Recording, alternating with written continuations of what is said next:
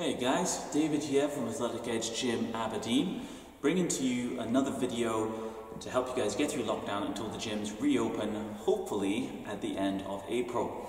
Now I haven't done an exercise workout video for a couple of weeks because unfortunately I hurt my back. And so as I'm just getting back into training, I thought this would be a great time for me to share with you a kind of like a how to manage your back and get back into training video. This will cover a few things from what to do during active pain and flare-ups, how to prepare through prehab and flexibility to prevent it occurring, and also some other interesting points that you may find useful as well moving forwards. So first of all, let's start at the beginning. During active pain and flare-up, the first thing you want to do, especially if it's a muscular pain, obviously it's very different if you've got issues with your discs or if you've got an issue with your bones or, like tendons. That's a different ball game. But if it's a muscular back injury, your standard lower back pain, which a lot of us get, you want to try and stay mobile. It can be very easy to just sit on your bum and not move, because when you're not moving is when you're in the least pain. But actually, by not moving, the muscles stay tight, because what happens is the injured area doesn't always tend to be the sorest part, because what happens is the muscles around the injured area will all tighten up to protect it, to prevent you from mobilizing and using the sore muscle. But what you need to do is just gradually ease that tension by just staying as active as you can. I'm not saying run a marathon. It would be things like walking, it would be gentle stretching, and maybe as time goes on, a light workout in the pool, or if obviously we don't have pools available at the moment, gentle exercise, whether it's on an exercise bike or a cross trainer or something like that. Just gentle stuff to start getting you going. And then it would be a case of just adding in more of the stretching. As well as that, finding a good physio or chiropractor or, whatever kind of person you normally use to deal with these injuries is really key as well, because they can help you get to the bottom of what the cause is and give you some treatment plans for it as well, which we'll get to slightly later on. Right, so it's pretty simple. Step one, don't be too sedentary, start moving as soon as you can and just, take it gently does it.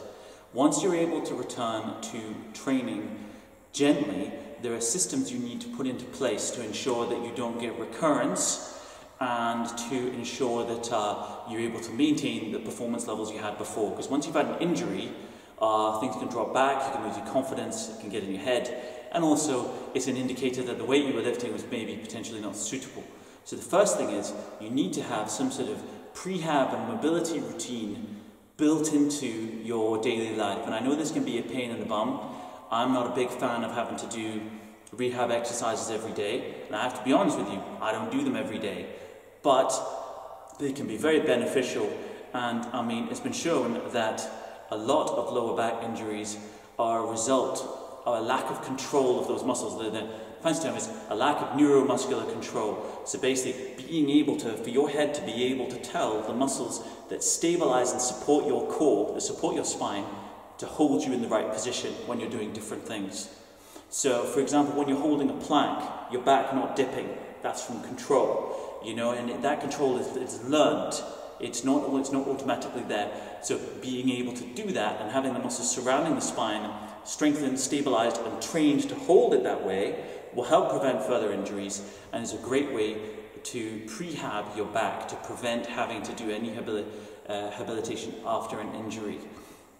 Now, there is no one-size-fits-all fix for this, and there's no specific prehab plan that I would say, is the only one you need to do. But if there was one that I would rate above the others, it would be something called the McGill method. This is a back specialist called Stuart McGill, and he has his kind of McGill method, which is basically to assist with lower back and get people back into exercise who've had debilitating injuries in the past. His prehab routine consists of an exercise trio he calls the Big Three.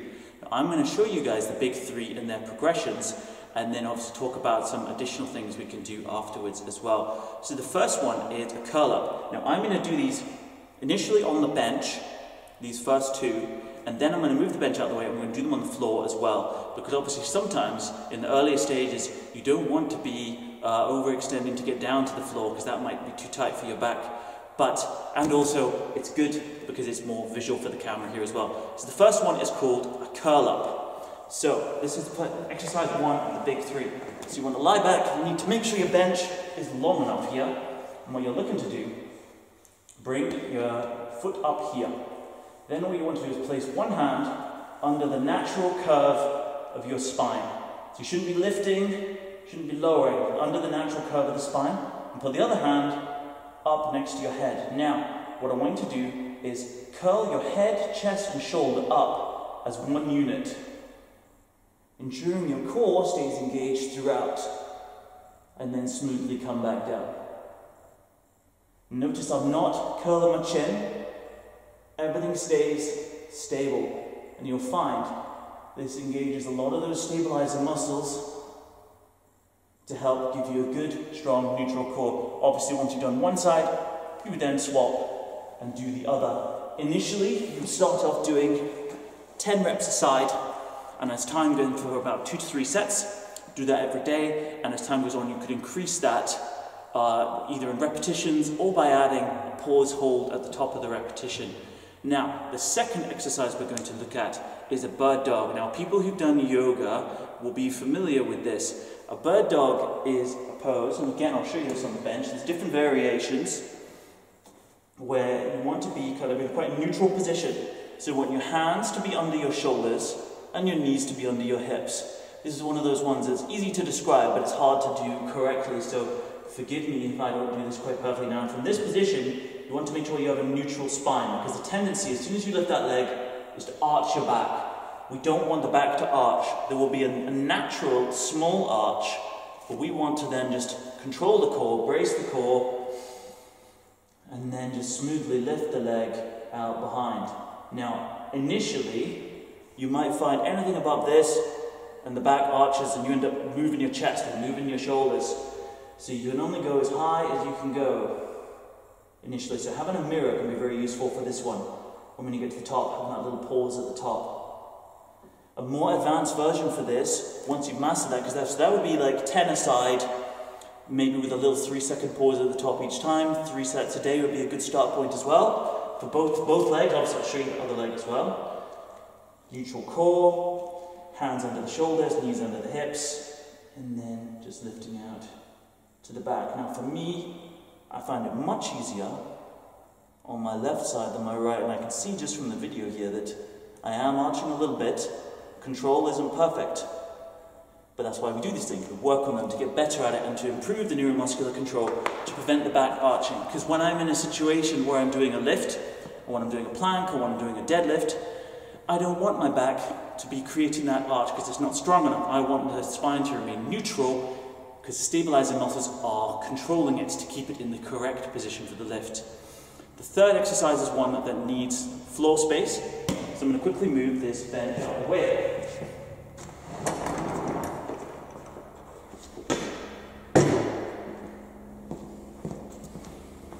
Now, our third exercise here is going to be a side bridge.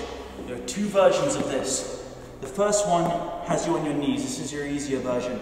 So you're going to have your feet behind you, 90-degree angle on your knees, knees stacked one on top of the other. Small bend in the hips, elbow just in front or underneath the shoulder. Now from this position here, hand on the hip, I just want you to lift your hips up and forwards, and then drop them back and down, all the while maintaining a strong brace in the core. This is going to strengthen up those obliques. They are the stabilizers at the sides of your abdominal core, and they also support your spine. Now for a lot of people this will be too easy, and you'll find after you get used to these movements, and you've been doing them for a while, especially for people who've had a bad injury and they start getting stronger and stronger, you'll need a harder version. The harder version is to make a longer lever. And that longer lever is, instead of using your knees as the brace point, you stack your feet and you use your feet instead. And it looks a lot more like a side plank. Same, you've got a little bend in the hip here, everything's braced, a little under the shoulder, and lift up and forwards, drop down and back. Lift up and forwards, drop down and back. Now you would do this on both sides. and maybe 8 to 10 reps, you'll know yourself in the early stages what's going to work and what isn't, and you kind of build it up as you go along. Keeping a diary and a log of how things went and how they feel can be quite useful as well. Now, just because we're here, I'm also going to show you the other exercises from the floor too. So we'll do it the other way around this time.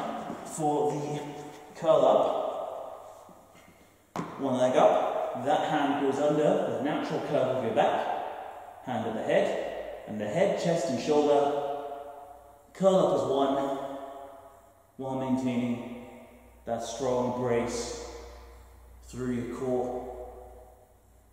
You'll feel this one, and you'll be surprised at how much you feel it as well, actually. It gives me a little judder at the top because everything's engaged, all those stabilizers are working. Anytime you feel a little wobble or a little tremble in the muscles, it's because your body's trying to find the most efficient way to stabilize you, and that means you're onto a good thing. Sometimes it can mean you're forcing a movement, but you'll know in this case it's a good feeling, it's a good brace, and it's going to be beneficial for you.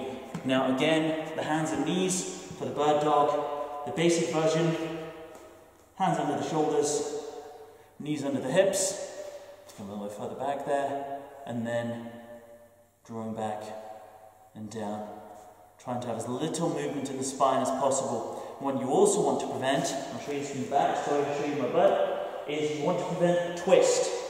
You don't want any twist in the movement, you don't want it to kick outwards, and just like you don't want your hips to drop either, everything needs to stay neutral, flat.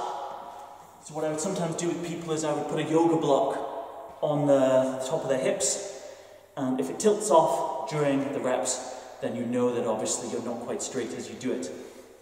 And again, you can add in those arm extensions. It's a bit more difficult as you progress. So, that's the McGill Big Three. They're a really good start point for building up the neuromuscular control and the muscles to help prevent future back injuries and to help you rehab from a current one that you're maybe working on. So these are exercises I'm going to be doing every day. Now, as well as that, having a good physio or a good personal trainer who knows you, knows how you move, can be really beneficial as well, because, as I said, it isn't a one-size-fits-all, and different exercises are going to suit different people. And some people may have underlying conditions and different situations that make them unable to do certain movements. For example, if somebody had tendinitis in their elbow, or they had a wrist that wasn't flexible enough to put their hands down, or you'd had shoulder surgery recently, you wouldn't be able to do the bird dog, you know? Or if you had issues with the discs in your back like I do, then potentially doing one of the other rec movements might not work either. So having a good PT, having a good physio who can then also instruct you and give you these coaching movements and make sure your form is good is really important for moving forwards as well. So because they can identify the key areas you need to improve on as well, because we'll all have different areas where we're weak and different areas where we're strong.